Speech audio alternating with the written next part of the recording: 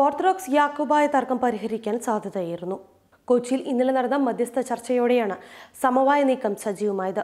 മുൻ സുപ്രീം കോടതി chief justice KG ബാലകൃഷ്ണന്റെ മധ്യസ്ഥതയിലായിരുന്നു ചർച്ച. മെത്രാപ്പൊലീത്തമാർ അടക്കമുള്ളവർ ചർച്ചയിൽ പങ്കെടുത്തു. ചർച്ചയിൽ പ്രതീക്ഷയുണ്ടെന്ന് യാക്കോബായ സഭാ പ്രതിനിധികൾ പറഞ്ഞു. യാക്കോബായ സഭയെ പ്രതിനിധീകരിച്ച് മെത്രാന്മാരായ ജോസഫ് മാർ ഗ്രിഗോറിയസ്, കുര്യാക്കോസ് മാർ ജോഗ്രോഫ് തുടങ്ങിയവരും പങ്കെടുത്തു. ഓർത്തഡോക്സ് സഭയിൽ നിന്നും തോമസ് മാർ അത്തനാസീസുമാണ് ചർച്ചയിൽ പങ്കെടുത്തത്.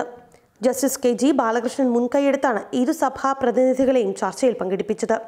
എന്നാൽ കൊച്ചിയിൽ നടന്നത് ഔദ്യോഗിക ചർച്ചയല്ലെന്നും ചർച്ചയ്ക്കായി സഭ ആരെയും ചുമതലപ്പെടുത്തിയിട്ടില്ലെന്നും ഓർത്തഡോക്സ് സഭാ നേതൃത്വം വ്യക്തമാക്കി.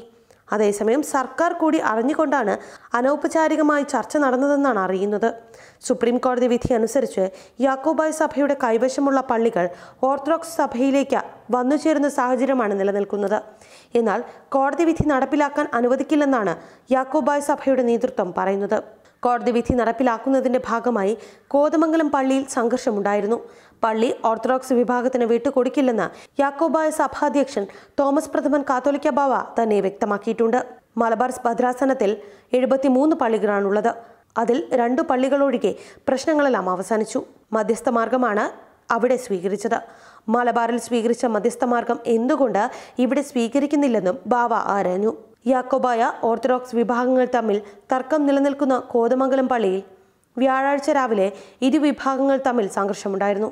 കോടതി വിധി പ്രകാരം പ്രാർത്ഥനയ്ക്കെത്തിയ ഓർത്തഡോക്സ് വിഭാഗം റംബാനെ കോതമംഗലം പള്ളിയിൽ പ്രവേശിപ്പിക്കാൻ അനുവദിക്കാതെ യാക്കോബായ വിഭാഗം തടയുകയായിരുന്നു.